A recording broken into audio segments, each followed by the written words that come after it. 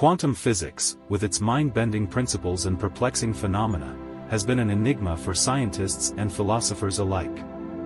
It has revolutionized our understanding of the microscopic world, challenging the classical notions of reality. In this video, we delve into the captivating world of quantum physics and explore the profound questions it raises about the nature of reality. From the baffling double-slit experiment to the concept of wave functions and the measurement problem, we unravel the mysteries that lie at the heart of quantum physics. The double-slit experiment, pioneered by Thomas Young in the early 19th century, serves as a cornerstone in understanding the wave-like nature of light. Young's experiment demonstrated that light behaves as both a particle and a wave, contradicting Isaac Newton's corpuscular theory of light. In modern quantum form, this experiment involves directing individual particles, such as photons or electrons, through two slits in an opaque barrier and observing the resulting interference pattern on a screen. Common sense would suggest that particles should pass through one slit or the other and accumulate behind each slit. However, what actually transpires is a remarkable phenomenon known as interference. Instead of behaving like classical particles, the photons or electrons exhibit wave-like behavior and create alternating bands of light and dark on the screen. This interference pattern arises due to the interaction of the particles' wave functions. In quantum physics, the wave function plays a crucial role in describing the behavior of particles. It is an abstract mathematical function that represents the quantum state of a particle, including its position, momentum, and other properties. The wave function behaves like a wave, spreading out and interfering with itself when passing through the double slits. Mathematically, the wave function describes the probabilities of finding a particle at different positions. The interference pattern observed on the screen corresponds to regions of constructive and destructive interference, where the wave functions combine to enhance or cancel each other out. However, when a measurement is made, the wave function collapses, and the particle is found at a specific position. The measurement problem in quantum physics has been a subject of intense debate and speculation. It revolves around the question of why wave functions collapse upon measurement and what constitutes a measurement in the quantum realm. Several interpretations have been proposed to explain this perplexing phenomenon. One widely known interpretation is the Copenhagen interpretation, developed by Niels Bohr and his colleagues. According to this view, the collapse of the wave function occurs only when observed or measured by a conscious observer. However, this interpretation raises philosophical and conceptual issues, as it fails to provide a concrete explanation for the nature of reality and the role of consciousness. The many worlds interpretation, proposed by Hugh Everett in the 1950s, offers an alternative perspective on quantum reality. According to this interpretation, the wave function never collapses but continues to evolve, branching into multiple parallel universes or worlds, with each possible outcome of an event. In this view, every observation or measurement gives rise to a new universe, encompassing all the different possibilities. The many worlds interpretation provides a coherent explanation for the interference patterns observed in the double-slit experiment. Rather than particles going through both slits simultaneously, they traverse different branches of the multiverse, creating interference patterns.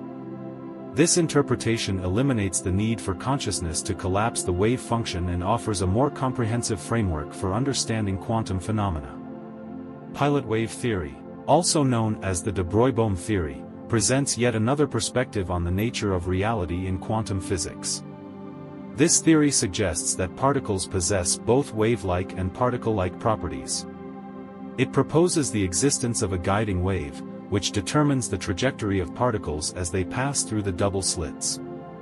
Unlike the Copenhagen interpretation or the many worlds interpretation, pilot wave theory does not require the collapse of the wave function or invoke consciousness. Instead, particles follow well-defined paths guided by the pilot wave, which undergoes interference and determines the final position of the particle on the screen. Experimental evidence, albeit controversial, supports the existence of these trajectories and challenges the notion of wave function collapse. Collapse theories provide yet another perspective on the measurement problem.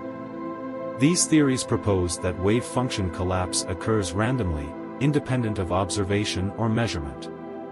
The probability of collapse increases with the number of particles involved in the quantum system. Experiments conducted by Marcus Arndt's team at the University of Vienna, involving larger and larger molecules passing through the double slits, have explored the collapse of wave functions. Surprisingly, interference patterns have been observed even with molecules consisting of more than 800 atoms. This challenges the notion that collapse is solely dependent on the mass of the particles and opens up new possibilities for understanding the nature of reality in quantum physics. Researchers like Roger Penrose have proposed that the threshold for wave function collapse depends on the mass of the objects involved. Penrose suggests that gravitational instabilities play a role in the collapse of superpositions.